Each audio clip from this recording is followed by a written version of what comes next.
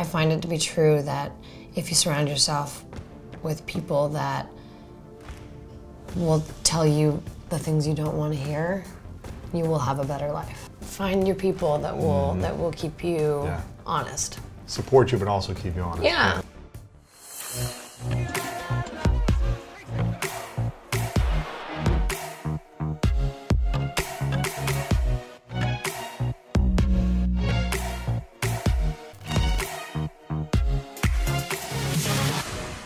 Welcome back, everyone, to the School of Greatness podcast. We have the inspiring Nina Dobrev in the house. Hi. Good to see you. Good to see you too. We brought you cupcakes because today is your 21st birthday. I wish it was. I really do wish it was. Although I kind of don't wish it was. Yeah. Well, I don't really have a choice. It is. You probably you don't have a choice. What it is. Yeah. You've probably grown a lot over the last, in your 20s. You're 29. Am I allowed to say that? Well, you just did, and yeah, no, I'm proud of my age. The person I am now is because of all the years that brought me to this moment. And thank you for this. It looks weird right now because it fell apart, but we brought you sprinkles cupcakes, so yummy, gluten-free options. All the Hollywood things. Which doesn't even make sense to me. I don't know how something could be sugar-free, but regardless. Exactly.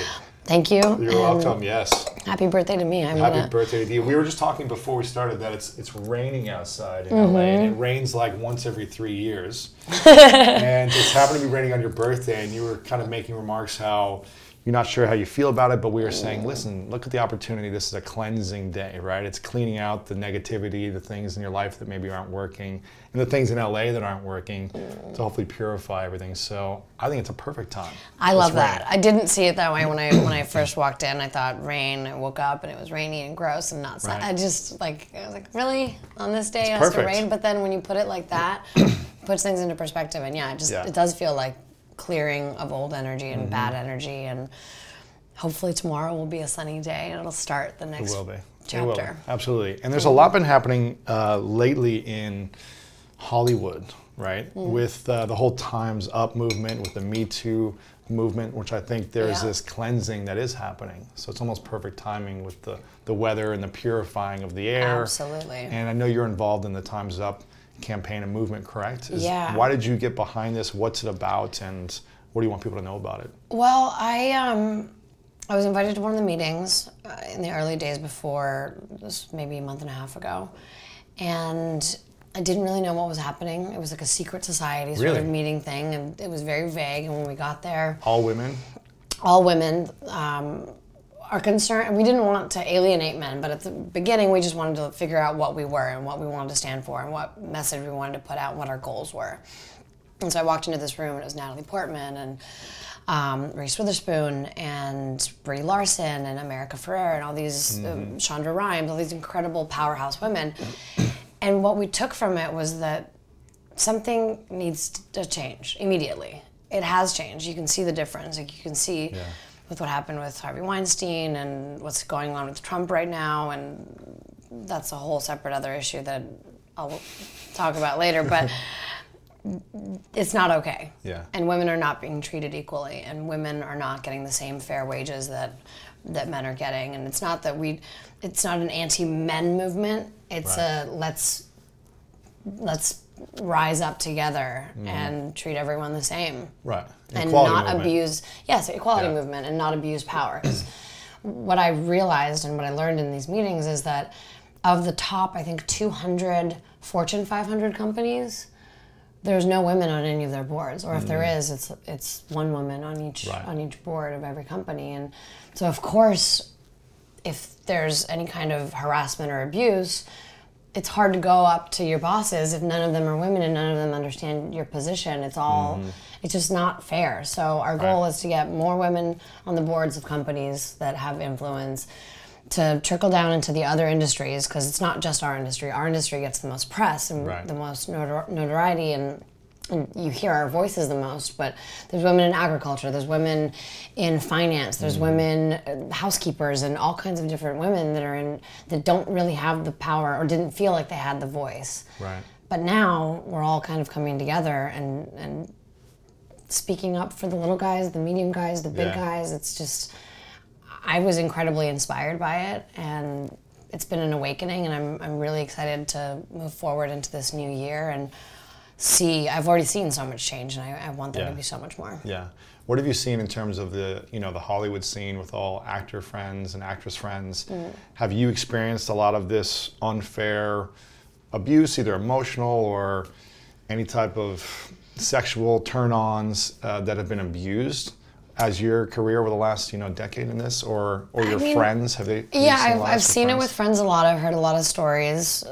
It's not my position to tell their stories, of course, but is it as prevalent as people are talking about it? Absolutely. In the news? And even just in terms of on a sort of superficial level, in terms of pay, like women don't get, women don't get paid not the same making as much, huh? No, really, never.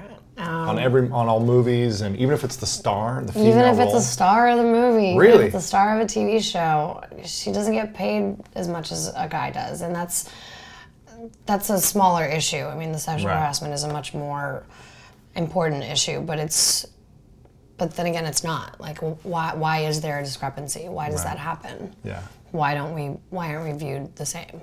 Sure. It's confusing to me. But time's up. The clock has been ticking for a very long time, and now is the time to do something about it and change it. What can people do who are, watching all these, actors and actresses and are just women of influence who are promoting this? What can women do? Is it just post on a hashtag on social media? What's the action steps that you guys are calling for? You can't do anything unless you know about something. Right. So this phase has been all about education. Awareness. And educating people that this is happening and we need to do something about it. Now that we know about it, now that it's become such a big movement, I mean, Oprah Winfrey did the most incredible speech. Unbelievable. Yeah. I heard she kind of winged it. I heard she wrote that speech in the car is what I heard, but there's no way. I would love to think that. No way. That would be great. She's amazing. I think she should be the next president. But now that we have that awareness, I mean, Time's Up isn't just about the awareness. Like, if you go on the website, there's so many things that people can do. There's a fund that we've started on a legal side, so that we can have a bunch of lawyers, basically, like in-house lawyers, that are already paid, so that women in the agriculture industry or in any industry across the board have someone they can go to that's already paid for. So it's not about, like, a lot of people can't afford a lawyer. So if something happens, if the company has a lot more money and power, they won't want to press charges because they feel small. But in this case, this fund will pay for these lawyers so that everyone has representation across the board in every industry. That's great. And then there's more things that are going to be rolling out in the next couple of months that we're doing. That's awesome. What's the website for it? timesup.com or timesupnow.com. We'll figure it out and make it up. Yeah, let's make sure so I don't say the wrong thing. You can just Google Time's Up and I'm sure you'll find it. Yeah, that's great. And so how involved are you? Are you part of like the founding members or just I think that Chandra and Natalie and Jessica Chastain and Bree and America and a few others started it initially, and then they started doing more meetings, and that's when we came in. I think I came in a month or two into it. It's amazing. Awesome. Yeah. Well, thanks for being in support of that and helping create more equality. That's what we need. So it's awesome. I'm curious to know about, the more I've been researching it, I think we met about a year and a half ago, maybe 2 years ago through Julianne, who's been on the show at Brooks, and we were. And I just noticed that she's up there. Right I have her staring at you. Yes. I love it. It makes me feel more comfortable when we're best friends in the room. You're at home. Yeah. Yeah. They're incredible people, and when I met you, I just knew that you would be incredible as well if you're connecting with her, just because she's got a big heart. So.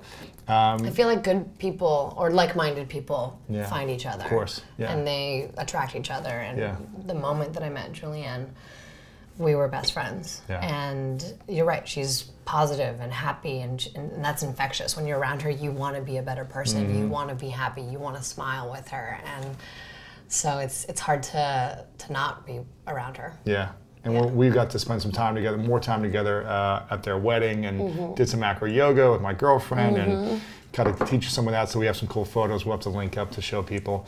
That was so fun. It was a fun time, right? I didn't know that I could. Okay. You did. But you were great. I didn't know that I could do. I mean, I used to do gymnastics, and I dance a lot. So I just didn't know that we could do all that cool stuff, and you lifted me into positions and places that I didn't know my body could go. It was great. You were amazing. Thank you. You're natural. Thank you for teaching me that. Of course, yeah. And I'm curious to know this, because you moved from Bulgaria when you were 2 to Canada. What part of Canada was that? Toronto. Toronto. Yeah. And it's so funny. I'm from there, and I said Toronto, and you're like, yeah, Toronto. Toronto. Which is Toronto's how you say it, right? Torontonian way to say it, but yeah. Well, I was just up there, so that's what they said to me.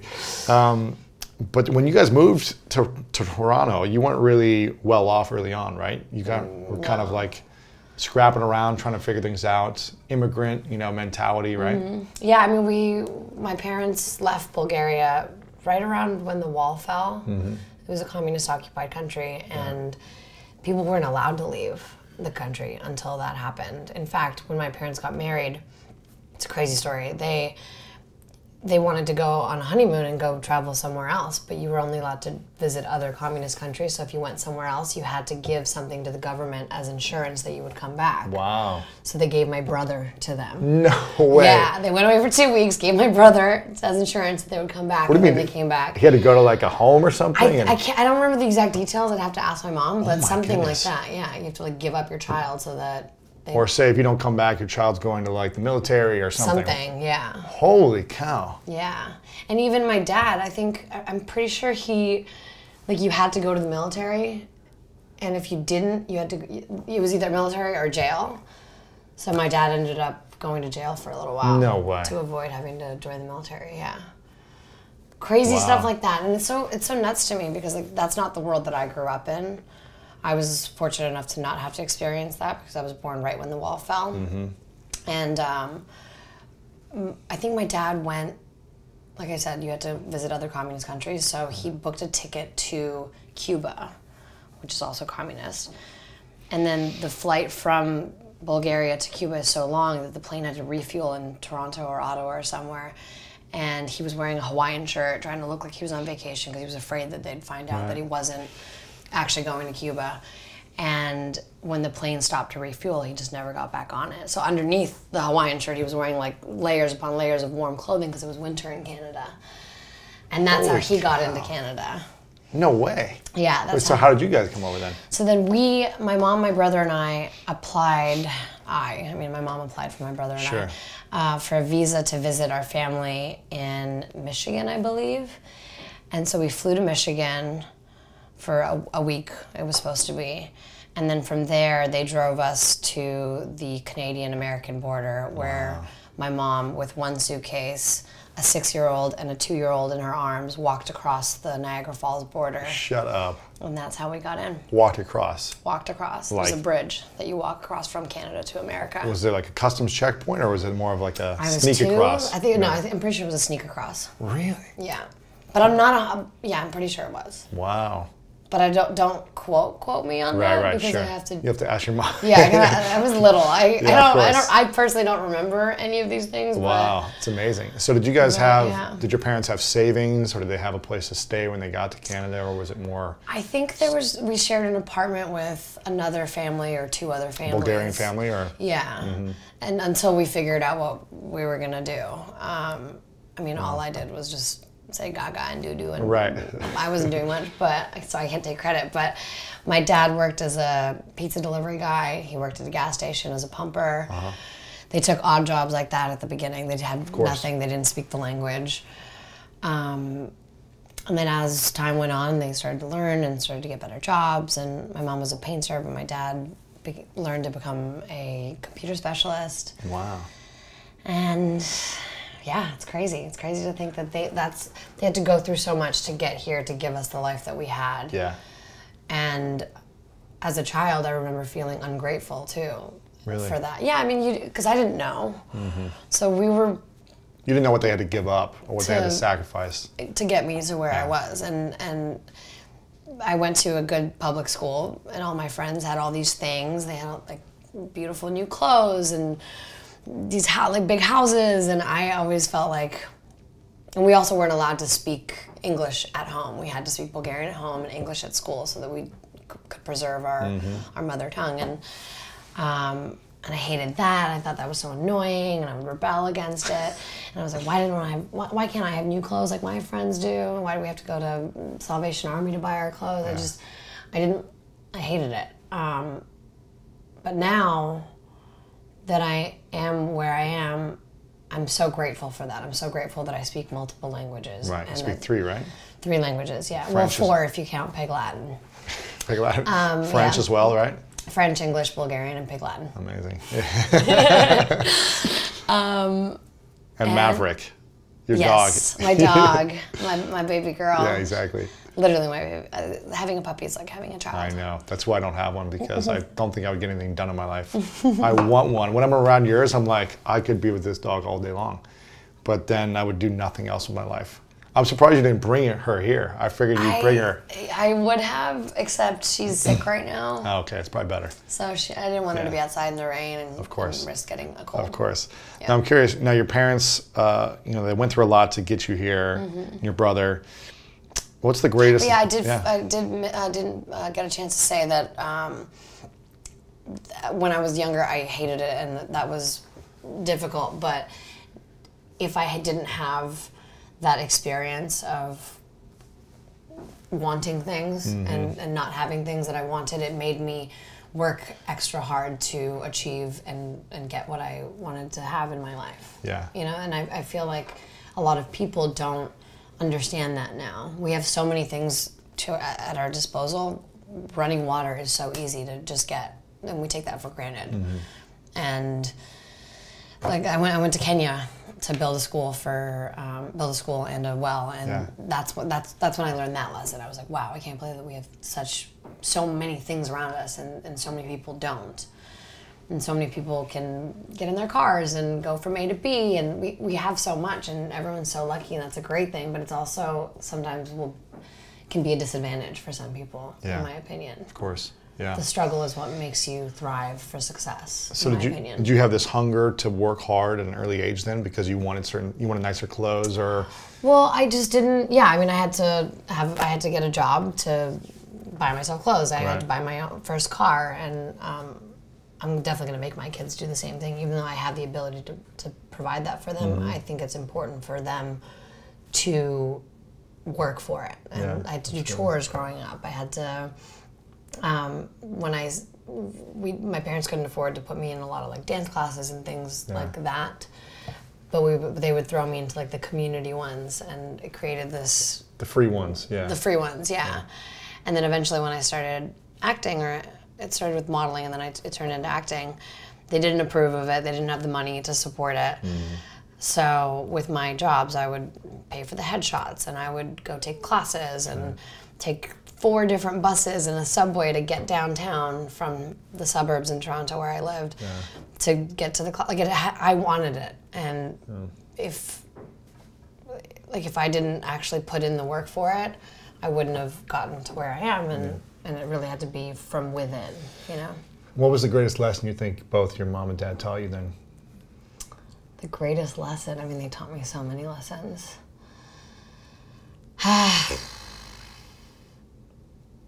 My dad was very strict growing up. Again, all the things that I didn't appreciate at the time that I hated, now I appreciate it.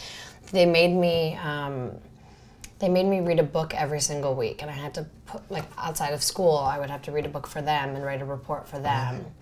And then if I had done that, I was allowed to go on to auditions the following week. If I hadn't finished doing that, then I wasn't allowed to go. So they basically didn't think that the acting thing was real and serious, and they didn't want me to stop studying and trying to have a backup, basically. So they wanted to see how bad you wanted it. Exactly. And you were willing to do that then. Exactly. They made me work for it. And same thing with college. I had to go to college. If I didn't go to college, I couldn't continue acting. And you were on a hit show during college, right? I was on Degrassi, yeah. I mean, it was a hit show in Canada. So you're acting, you're a working actor at that point. But towards the end. Got it. So I did have I had a full childhood before. I was working in the last 2 years, but it didn't come out until after I was... Got it. Mostly after So you're mostly doing like smaller jobs or just auditioning during that time? Yes, exactly. Got it. Okay. Yeah. Wow. Did you go to school in Toronto then? Mm-hmm. Yeah. Yeah. And University of Toronto or? No, I went to Ryerson University. Okay. I didn't finish. After a while, like I ended up getting so much work, and my studying started to suffer, and then my acting started to suffer. I couldn't really do both. Mm-hmm. But at that point, I'd proven that I was serious about it, and that it was going well, and I was able to provide for myself. Yeah. And I think that's what they were worried about the most. Is once the checks started coming in, they're like, okay. They're like, okay, go do this. At first, I deferred, and I was like, I'll go back next semester, and then I kept working, and I was like, hey, next year, and then next year, and it's been 10 now, so I don't know if that I'll go back, or if I do, maybe down the line, but... Yeah, for fun, yeah. What about your mom? What's the greatest lesson she taught you? Mom's greatest lesson?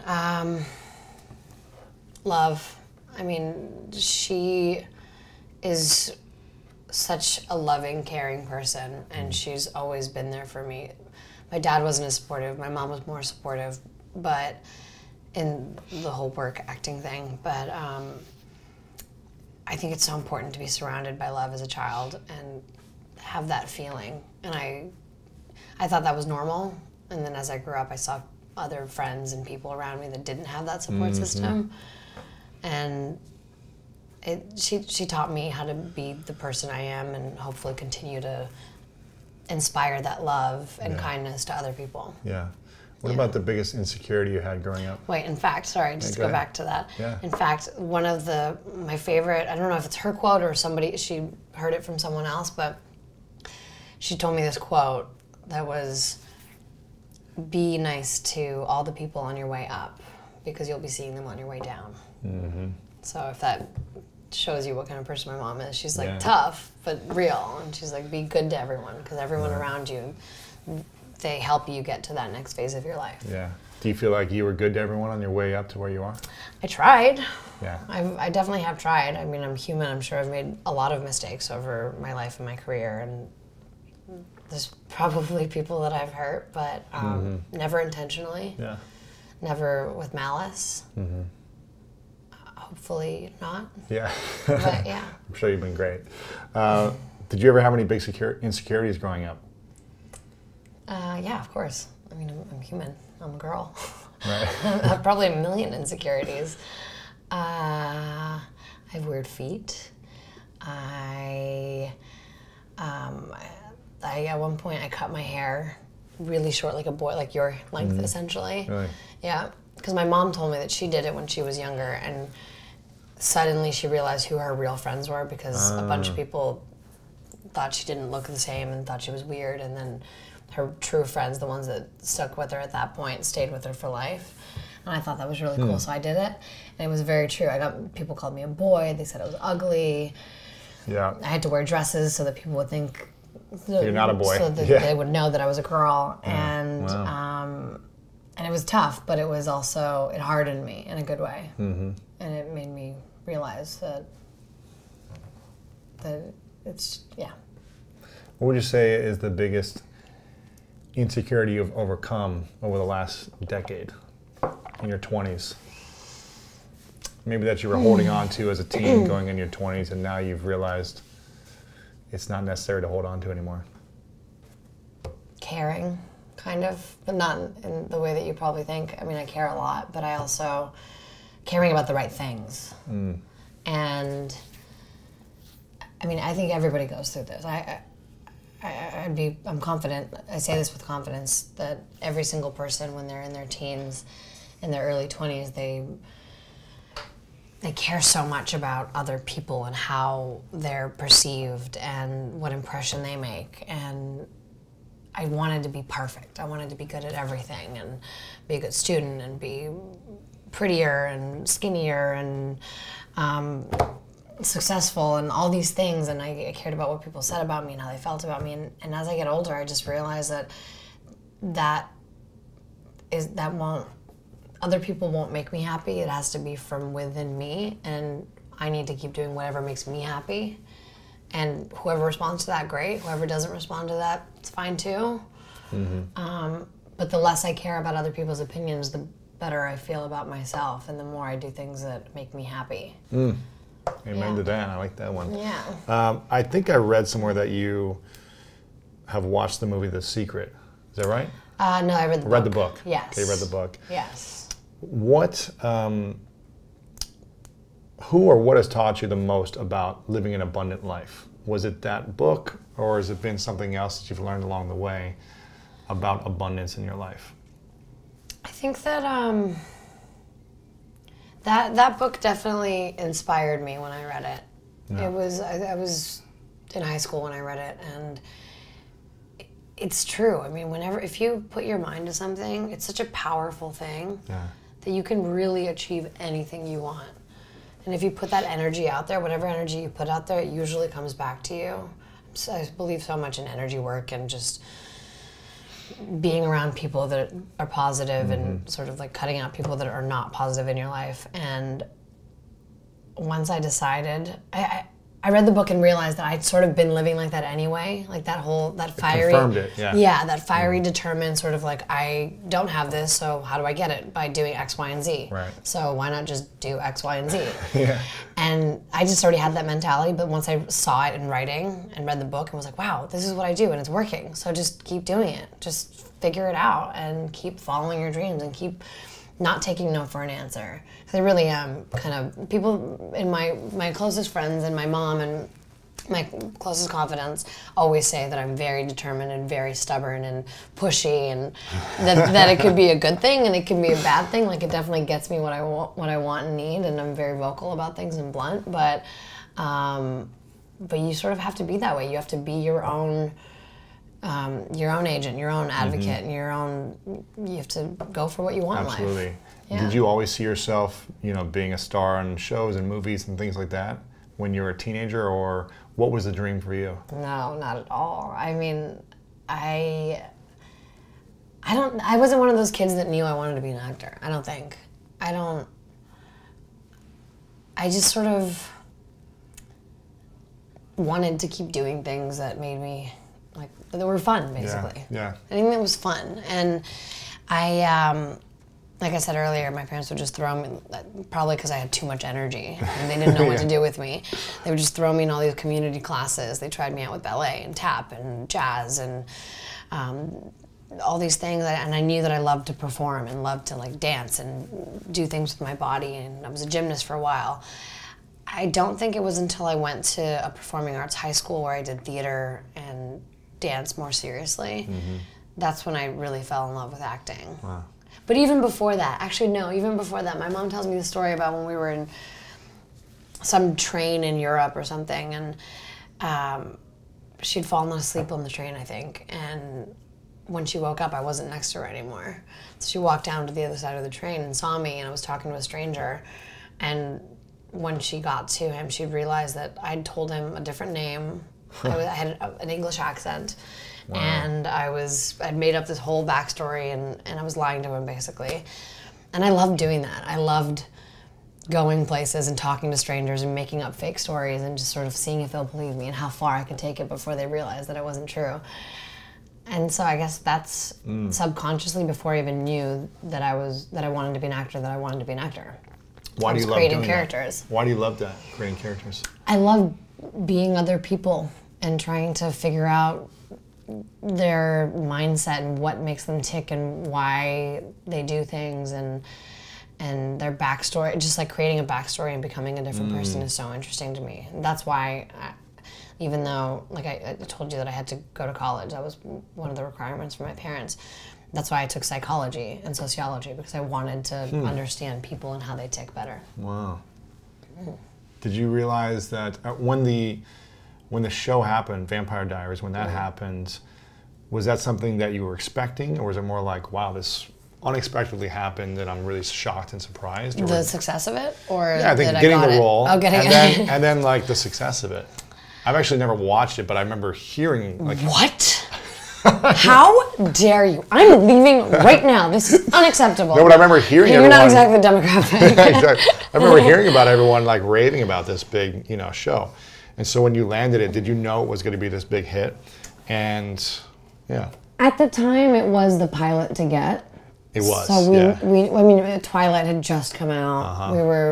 Probably wouldn't have happened if it wasn't for Twilight. Right. It was a massive success. So But at the same time, we also didn't know if it would really take off, because when you have something like Twilight, you're like, wait, is it oversaturated? True Blood was out on the air as well. And that was a big hit too, right? That was a huge hit. So we were the third one, I think, in line. So I was like, well, is there too much vampire stuff? Is it going to bomb? We didn't want it to. We obviously wanted it to do well, but we didn't know. And so it was a gamble in many ways. Yeah. And when it started to take off, what was it like for you, getting all the recognition and the acknowledgments and opportunities? Did you feel like you were ready for that? It was a blessing in disguise, I think, because we filmed in Atlanta. You weren't in LA or?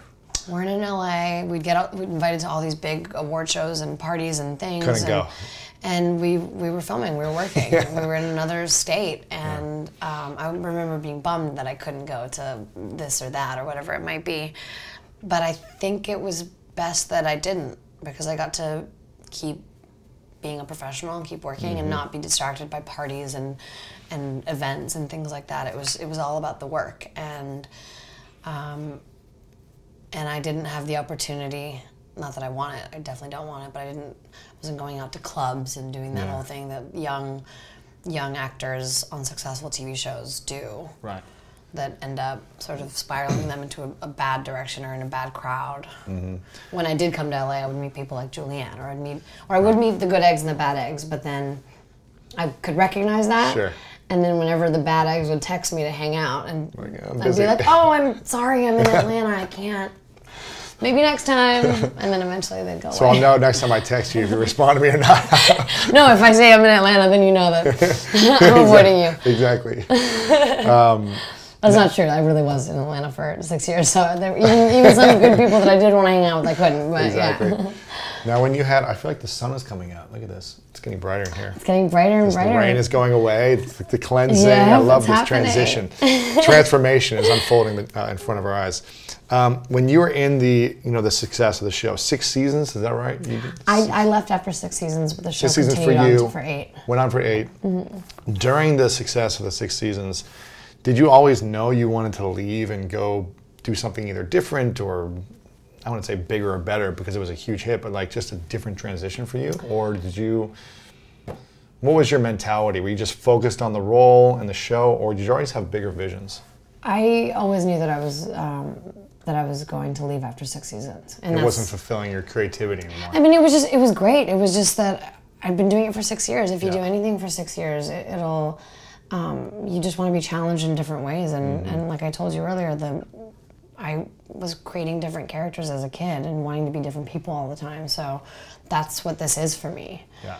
You were bored with one person. Yeah, I mean, I actually played 4 characters on the show. So to be in that situation, I was very lucky, and I loved the characters that I played. I loved the people I worked with.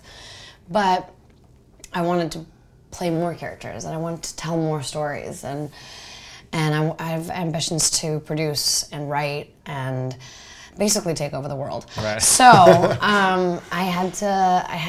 knew I had to move on eventually. Yeah. So this was a couple years ago, right? Yes. Right before 27 or at 27? I think it was right before 27, yeah. Now, when you left the show, did you imagine that all these big movie opportunities and other TV shows were going to open up to you? Or what was your expectation leaving, and what actually happened based on your expectation? My hope was to do more movies and tell stories and keep doing that. And luckily, knock on wood, it's been going really well. And the hard work has been paying off, and I've been working a lot, and it's been great. But of course, there was that period after I left when you're used to being working every day, all day for 6 years, and I took a couple months off to myself to travel and sort of press the reset button and refresh button. But then I got antsy really quick. I was like, I gotta do this. And the weird part was, like, I remember reading this horrible article where they were like, Nina Dobrev, where is she now? I was like, what do you mean? Like, it's been like 4 months. or no, maybe it was a year later. Yeah, it was a year later. And I'd shot 3 movies. I'd done XXX, I think XXX, Flatliners, and like something else, maybe an indie movie. Oh, yeah, Crash Pad, an indie movie. And then the article came out, and they're like, Nina Dobrev, where is she now? And then I realized that, yeah, it's true. Like, for 2 years, essentially nobody had seen me on camera when they you were were used to working. seeing me. But I was making the movies, but they hadn't come out yet. So they basically thought that I'd died, and then now things have started to come out, and I'm still shooting stuff. But yeah, it is weird to think that. So the opportunities are coming. It's not like a lack of opportunities for the things you want to do. No, but it is hard. It is hard when people see you as one character and you're known for something. It's hard to change that perception. Yeah, I don't know if you know Jenna Ushkowitz. Yeah, she was on Glee. I love Jenna, yeah. And she came on about a year and a half or 2 years after the show was over. And it sounds similar story. It was like a huge hit. You know, she's working every single day. It was one of the biggest shows on TV at the time. Huge, yeah. Huge. And then she was talking about the struggle, having this identity and this character, and then being challenging to get into rooms and to get auditions. It's like, and she kind of struggled a lot to get opportunities. But you haven't found that to be the case. No, that's not true. To say that I didn't struggle is absolutely, I'd be lying to myself and to everyone around me. It was, if I told you how many vampire movies and werewolf movies I'd been offered after, like there wasn't a lack of opportunity, but it wasn't the opportunities that I wanted. It wasn't the path that I wanted to go in. For the huge movies and the Christopher Nolans of the world and the Steven Spielbergs, like those are the rooms I want to get into, and those are the rooms that are hard to get into because you're already, people know me as Elena Gilbert. And it's hard, like just like the way right now, if I were to go on the street and try to make up a fake story. No, when I was a kid, nobody knew who I was. So I could tell a stranger that my name was Gertrude and that I was English and from the countryside and make up this big story. But it's harder for me to do that now when people know who you are. Right. So they see you as one thing. Yeah. It's hard for them to see you as anything else. Yeah. Even if you play the other characters well. Yeah, and so it's been a struggle in that way, but it's been an uphill battle. Yeah. And bit by bit, the more work I do and the more I diversify that, go into auditions and fight for it, and it's been working, but it took a while to get to this point. Yeah, of course. And a lot of things are born from frustration, in my opinion. So that sort of time's up. Like time's up, and that feeling of not being able to get into a room because somebody thought I was just the girl from that show frustrated me, and so that's why I started producing and writing my own stuff and creating the characters that I want to play. If somebody else can't see me as that or won't give me that chance to prove that I can be this person, I'm just gonna make it myself. And I'll show you that I can make it. So you're making a lot of more short films or miniseries? So I went into Funny or Die and I pitched them an idea I had for a sketch because I was so frustrated with Trump and the political climate, and I was just disgusted by the whole thing, and came up with this idea about a wife coach. It's like, how does his wife stand next to him and do that interview that she did and defend him when he's seen on camera and heard on camera saying these things? Like, how do you defend that? But somehow she does. So I was like, there's got to be a person behind the scenes that's like coaching her through how to not break and how to support him. So I was like, what if I became this like Russian wife coach that coaches all the wives to men who need their wives to stay in line. And so I watched it this morning. It's really funny. It's very funny. So like I made that, and I want to do more comedy, for example. And for the longest time, people were like, "Oh no, she was on a serious like vampire show. She's not funny." I was like, okay, well, let me show you. Like, let's create these new characters and step outside the box and be seen in a different light and as a different character, and put a wig on me, age me, make me ugly. I'll wear no makeup. I'll do whatever it takes. Like, this is what I love, and I want to follow it through. So are you writing the whole thing? It's your ideas? Do you bring a partner in and help writing? Or? In that case, I didn't write it. No, a team of female writers on the Funny or Die staff wrote that sketch. I was part of the approval, like I picked JJ, who's also a female director, to direct it. Wow. And I've been creatively involved in like from the pitch to every phase of the process, including the editing process, and now it's out. Now it's out. It came out yesterday, today? When did it come this out? morning. It came out this morning. But it also, like, that's just one thing. I mean, I have a couple of other, I'm producing a couple of films. It hasn't been announced yet, but. Sure. But, it's great. But you're constantly working on things you want to do if you're Yeah. not getting in the rooms or getting the opportunities that you want. I mean, now I'm getting in the rooms, but Sure. it took a while, yeah. And I wrote my first movie. The whole thing? Yep, 120 pages, yeah. That you would star in, essentially? It's like a movie for you, or more producing? Initially, I wrote it as a vehicle for myself, yes. But I don't know. I might want to direct it. I might want to. Wow. We'll see what happens, but That's cool. I'm very proud of it. So would you say that you enjoy more being the character telling the story, or directing the stories and just having stories out there? I think it's just the story is the most important thing. I mean, you can't. It doesn't matter how. For example, like that's how I choose my roles. Like I don't. If you have a great director but you have a bad story, it's not going to work. If your character is amazing in a movie that has an okay story, but and a great director, it's also not going to work. Like it always comes down to, you have to have like the trifecta, the story, director, and the role. And I don't know where I was going with this. Making sure the story's out there, getting the story Yeah, out the there. story. And to be honest with you, I always knew that I wanted to produce and direct and enter that phase of my career, but it wasn't until the last few years when I had more time on my hands. When you're shooting 22 episodes a year for an hour long for 10 months, it's That's like a lot. all you want to do is go to bed at the end of the night. You don't have time to like Get put the your pizza energy. and ice cream and sleep. Yeah, exactly.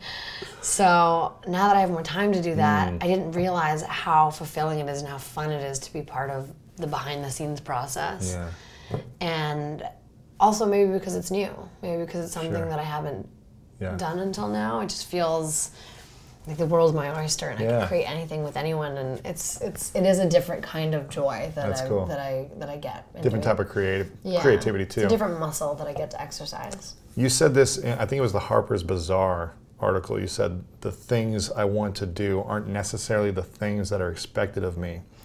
I don't know if you remember saying that. I do remember saying that. Okay. What is the thing you want to do next? I think in that regard, we were talking about the movies and the roles, like the things that come to me aren't necessarily the things that I want to do. Like I don't, more often than not, I turn down movies and I have to go into the room and fight for the ones that I really, really want.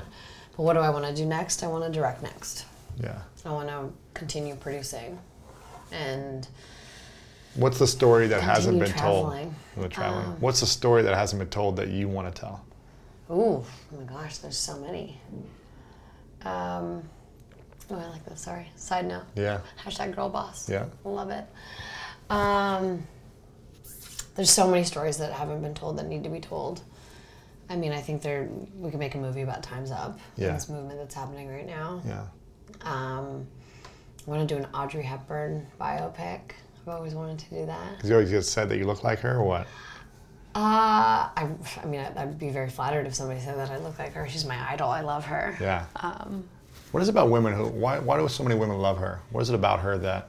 Because she's the epitome of class and just she's funny. She doesn't take herself seriously. She's self-deprecating. She's beautiful. She's sophisticated. She's timeless. There's just something about her. She's the woman that I aspire to be. Yeah. Do you feel like you're those things yet? I'm trying every day to become that. What do you think's holding you back from being that, or being the woman you want to be? Oh, goodness. I think I've been a girl for a long time. I think when I became 27, that's when everything started to shift for me. That's when I started to realize, have you heard of this? There's like a thing about 27 that up until 27, you can be the best, like the top of your class, and you could be an overachiever. But as soon as you hit 27, nobody really cares anymore, and you're like just like everybody else. Yeah. And so you going above and beyond is normal. Like everybody's going above and beyond. Like it's just not. So there's like a reality check in a way, and time starts to become apparent, and it really became apparent for me. I started to realize that I've achieved a lot, but I've also haven't fulfilled my potential, and there's so many things I want to do. I want to do the things that we discussed, like producing and directing, and realize my power and realize that I can do that. Yeah. And it took me so long to realize that I could be in that position. I could direct something. I could produce something. People will take me seriously. And then the other phase was family, honestly. I think the only thing stopping me from becoming a woman is being with my family more and making them more of a priority. Being with your family more, making that a priority? Making them a priority. And, you know, I was never a person who wanted to have, I didn't think when I was younger that I wanted to have kids or get married or any of that kind of stuff. And as I get older, I know that that is something that is important to me. I'm not there yet. Yeah, yeah. Before this becomes a thing and I'm people not are either, like, she's so- getting married and having babies. No.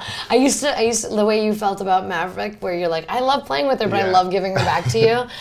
I used to feel the same with kids, and now I just like, I understand that that's what the next phase is, and that's what it's about, and caring for something. Now that I have a dog and I care for her more than I care about myself, it's that feeling is so much better than anything else. Yeah. I think I've been selfish up until this point, and now it's time to be selfless going forward with the next chapter. So you think that's the thing that's holding you back from getting to the person you want to be? Is being more selfless? I mean, or yeah, maybe just being more selfless and my priorities shifting, and I think they are in the process of shifting right now. Yeah, that's great. Into something that's bigger than I am. Sure. You know. What's the greatest piece of advice you've heard from maybe someone you've looked up to, another actor, or another director, or someone in the space, the Hollywood space, who's had a great career? Doesn't matter, male, female, doesn't matter. But they just gave you a piece of advice or one sentence they said to you, maybe when you were just starting out or yesterday, where you were like, you know what, that is a really good piece of advice about how to sustain your career, or how to, stay fulfilled through the height of it all, because you've had a ton of attention, millions of followers. Has anyone given you something good, valuable? Yeah, many. Yeah. I'm just trying to think of which one to tell you about. I read an interview with Meryl Streep where she said her best advice for actors was, when in doubt, take Fountain. The actual road? The street. If you're not in LA, you wouldn't understand. You won't know what that means, but yeah. I've taken Fountain many times. There's so much traffic in LA that is really some great advice. That's a good piece of advice. But no, That's funny. I think that stopping to really appreciate everything that you have, and not just trying to get to the next thing and like planning, like, I gotta do this and this and this and this and this, and then I'll be happy. Because everybody does that. You think you need to have certain things to achieve greatness, and then you keep going day by day, and then you miss those little things that are actually the reason we're here. Yeah. And somebody told me that at the very beginning, to sort of celebrate the little successes along the way, and I really do think that's important. And I do try to sort of stop and breathe and appreciate the many amazing things that I have in my life, and the great amazing people that I have in my life, and make traveling a priority, so that it's not like this world, this industry is amazing, but it's not the only thing I live for. I don't sit at home and just like wait for the phone to ring. Right. I'm usually jumping off of a plane and the phone's ringing in my pocket, and then when I land, I'm like, oh, my agent called. Like, it's so important to have other things going on and be fulfilled in other ways. And, and that has kept me sane-ish. Yeah, sure. Because we're all kind of crazy. Exactly. Yeah. What's the thing you're most proud of that you've done that most people don't know about you? you know, you've got big hit star with all these shows and movies and directing, you know, done all these things, campaigns that you've done with brands, but what's something maybe smaller or maybe something you haven't really shared? Oh gosh. That you're really proud of that you did or that you do on a consistent basis? I mean, we talked about when I went to Africa and built the school. That was a pretty life-changing experience. Yeah. I was really proud of that because I feel like it was a group of us, I didn't do it on my own. Sure. We hopefully changed some lives and brought clean water to a community that didn't have it.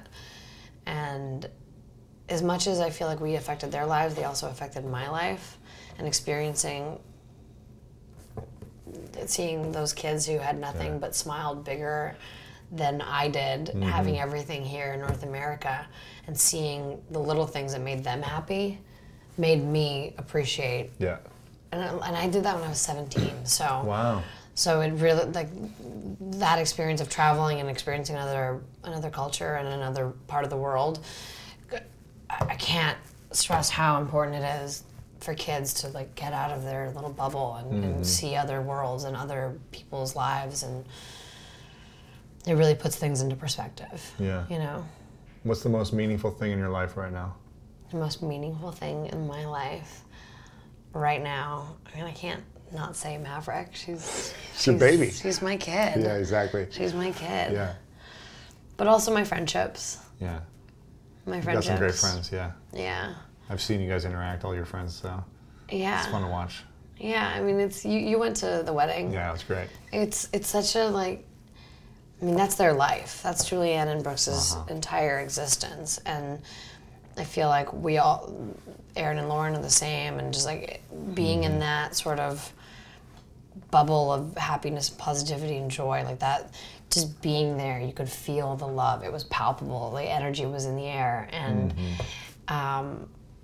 celebrating love is so... It was great. It was fun. Addictive in a way, you know? We got a couple questions left for you. What's a question you wish more people would ask you, but they never ask? I can tell you a question I wish people wouldn't ask. Hopefully I haven't asked it. That one. I wish it was more... I think I might be moving to New York soon. God, I love New York. Yeah. It's so good. It's. I lived there for a year and a half. It's such a magical experience. I've never spent more than 5 to 7 days there. It's hard to leave. I had somebody actually ask me when I told them I wanted to live there, and they said, how long have you been there? And I said 5 to 7 days, and they're like, oh, that's why you love it so much, because you don't really know it yet. No. It's a tough, and it's true. It's a tough city. It's nah, you love it. You thrive. You're a go-getter. Yeah. You would love it. But I wish there was more conversations that were meaningful and thoughtful and not industry-driven all the time. Yeah. And I want to be challenged and cultivated by different sort of opinions and perspectives, and that's why I'm looking forward to going to New York. Yeah, it'll be fun. And meeting lots of random people and having interesting conversations with strangers. You're gonna love it. You get so many good character ideas, development ideas too. Exactly. This is a question called the 3 truths that we ask everyone at the end. Okay. So imagine that it's the last day for you. You know, you're 100 and something years old, and you've achieved everything you want. Every vision, goal, dream, it's all come true. Every movie you wanted to direct, act in, create, giving back, whatever, the family, everything has happened. But for whatever reason, all the content and material you put out there has been erased, so no one can watch it anymore. So you've achieved it all, but no one has access to watch it. Now everyone's there. It's your last day. You're peaceful, you had a great life, and it's about to be over, right? They're all there celebrating you, and they say, we don't have access to anything that you've shared. All your content is gone, your films, TV, everything you've done. But here's a piece of paper and a pen. And we want you to write down 3 truths, the 3 things that you know to be true about everything you've learned, all your experiences that you would pass on to us. 3 lessons or 3 truths and this is all people would have to remember you by, except for their own memory, but no other content, what would you say are your 3 truths? I find it to be true that laughter is the only cure for sadness and hard times. Yeah. And that if you surround yourself around people that will keep you laughing and keep you in good spirits, then really everything else can disappear. And you can have nothing, but if you have family and laughter, that you'll be set and good, and you'll get through whatever tough time that you're about to experience or have experienced. Yeah. Because I've been there. Yeah. And it just, all it's taken is a phone call and a breakdown and a conversation with somebody that I love, that I know supports me to get me back up. That was one. Yes, laughter. Love it. Laughter. Second truth. It's kind of similar, because it's about the people around you.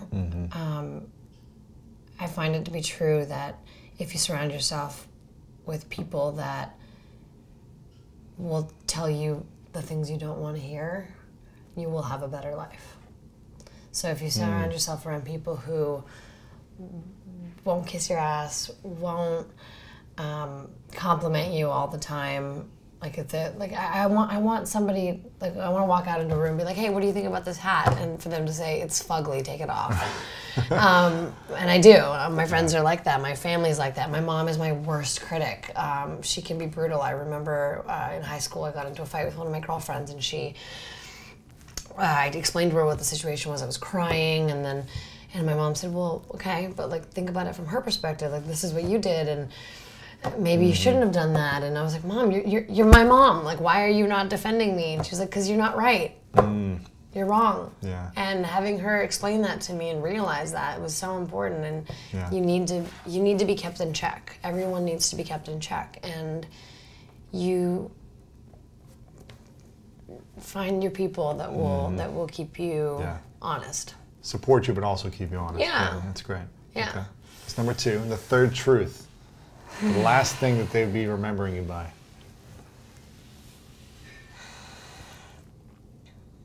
You said you wanted people to challenge you with questions and conversations. Yeah, no, I love it. I love it. I just want it to be meaningful, because it's... I'm sure it will be.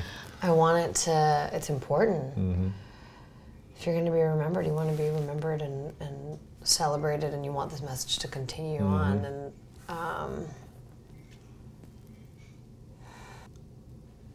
maybe I'm torn between 2 things. One of them is the ability to forgive and let go. Both for me to forgive and let go, and for and to be able to actually apologize to someone if you've done them wrong. That's another thing I've learned as I've gotten older, not to like hold on to grudges, and to realize that there's no point in holding on to things, you know? And sometimes hurting yourself, yeah, because it just, that negative energy, you have to either say sorry to someone if you did it, if it's like bugging you, or have a conversation, and maybe that's what it is. Maybe it's communication. Maybe if I want people to remember one last thing, it's just it's something that took me a very long time to figure out, and that's to talk. Yeah. And be honest about if something's wrong, if you're not feeling good, if you feel like someone hurt you, just talk to them about it, get it out of the way, and they will hopefully do something about it, and you'll feel better about it, because if there's something you did, if you hurt someone and you didn't, like, hopefully people don't do things intentionally to hurt each other, but if you're made aware of an issue, then you can do something about it. Yeah. And so I think it's so important to tell people how you feel and communicate, because a lot of the problems in the world could be solved if we just talk to each other in a nice way and expressed our feelings. Yeah.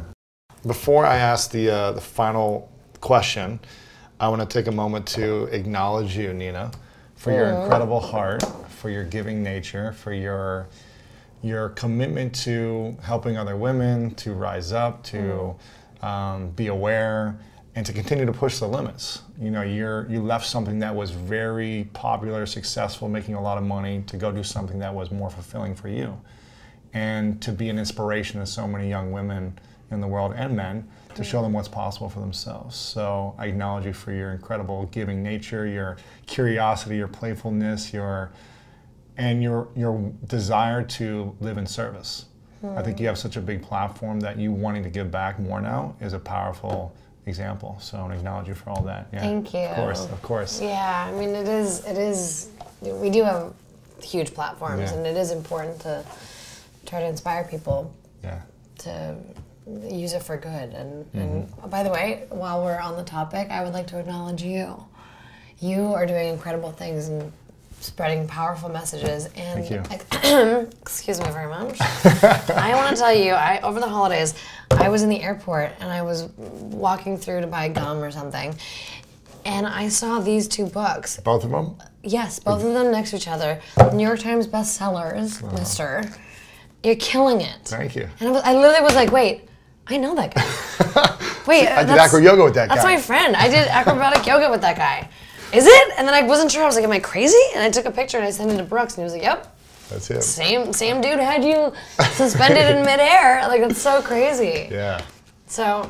Thank you. You're good. Yeah. So I am very proud of you. Thank you. Appreciate it. Acknowledge all the great things that you're doing for the world. Thank you. I appreciate it. I don't know if you know about this book. This is about men opening up and healing the stuff, the trauma from the past that men have faced that make them so guarded, that make them so hurtful towards people, other men, women, and the society in general. And it's all about men forgiving themselves, healing the inner pain, and communicating better. That's exactly what I was going to say. I feel like it's a communication thing. Yeah, absolutely. Like we talked about before. I think that if men were able to express themselves, I feel like there's so much. It's like a catch-22 because men are supposed to be like strong and never show fear or sadness or cry and vulnerability. Like, men aren't supposed to be vulnerable apparently, but that's when egos get in the way, and that's when they get sort of like pigeonholed and sort of put into a box, and they feel like stuck, and that's trapped. Exactly. I felt trapped my whole life. Yeah. Until I started to be aware of it and start to let go of stuff and be vulnerable and not try to be perfect all the time, not try to win at everything, not to be right at everything. Because in some ways, the desire to win and be right at everything, it worked. I got results. But my inner world was constantly suffering. And I didn't know how to communicate without anger or frustration or resentment. Because being vulnerable is like less than a girl. If you're like a jock athlete, you couldn't be vulnerable ever. Well, that's the perception that you can't be vulnerable, right, exactly. But it's so important. Absolutely.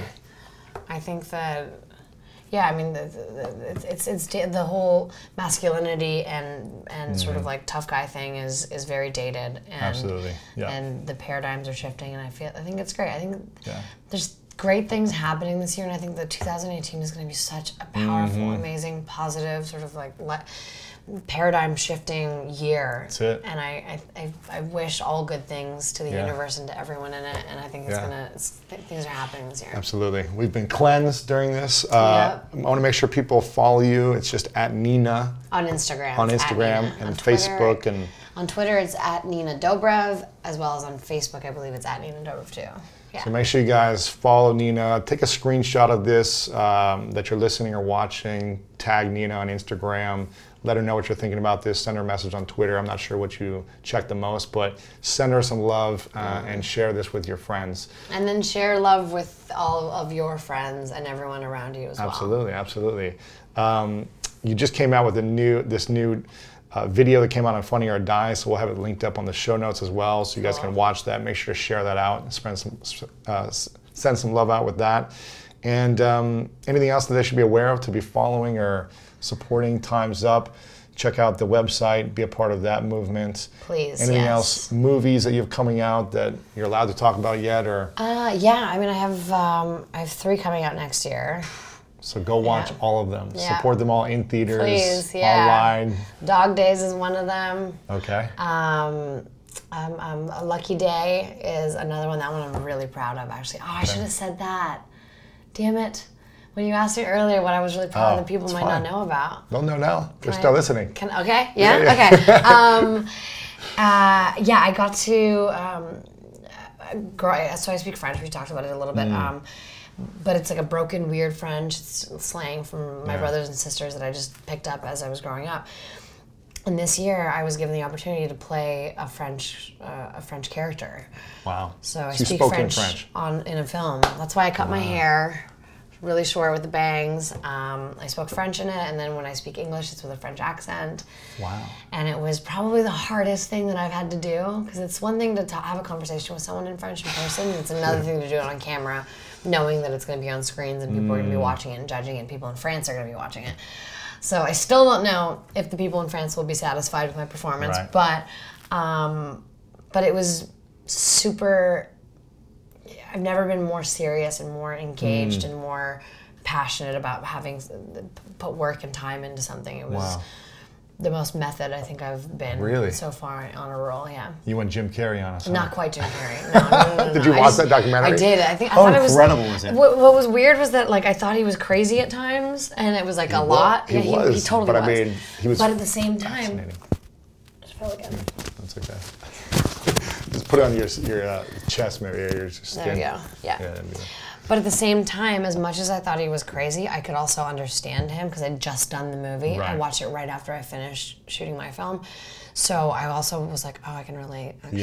Yeah. You do sort of need to embody and be this person. And when it's so far from who you really are, otherwise it's not going to feel real when you can't just turn it on when you're in the scene. Act. No, I mean I've done tons of movies and especially with comedy, it's so much easier to just jump in and out and be laughing in between the takes, and then just as soon as they call action you just you focus.